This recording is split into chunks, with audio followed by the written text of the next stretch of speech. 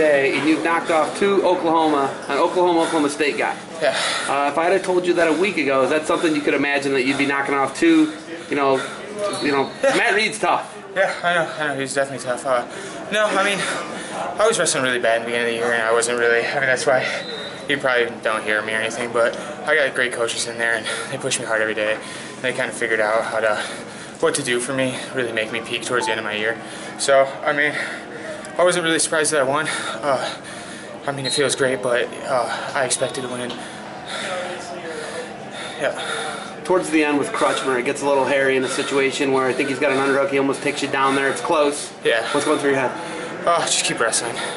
I mean, every point that I got was he shot in on me, and I was able to kind of whip him over and get a takedown.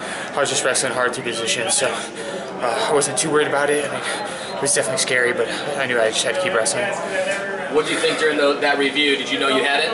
I had no clue really. I looked up at the scoreboard and I wasn't even, I seen that it was 5-5, so I was hoping I would at least get the takedown, which I did, but back points I didn't know. I wasn't sure. You guys are 45 minutes away. Yeah. Is that nice? You like that? That's great. I mean, the last couple of weeks we've been having to travel out to North Carolina, so we've had, I don't even know how many flights. So to finally make it to the NCAA tournament and just have it be 30 minutes away, it's a great feeling. Picking up a couple big wins, I got to start the tournament. How do you feel moving forward? I feel good. I'm just going to keep wrestling how I'm wrestling. I'm not going to get too ahead of myself. Who you got tonight? I'm not sure. Yeah, I have no clue yet. Do you really care? Do you really care? No, not really. I'm just going to go out there and wrestle hard. Good luck. Thanks. What were keys for you against Crutchmer?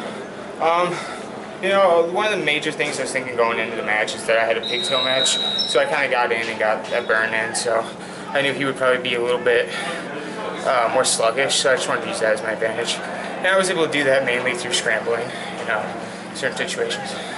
Good start for you guys, Freddie, and Good job, Jay. Thanks, man. what you accomplished as well. Can you kind of speak to that? So, Freddie said? Yeah, for what you guys have done in round one. Oh, yeah, it's been great. I mean, it's not over yet. We're still going to go over, cheer Tyndall on.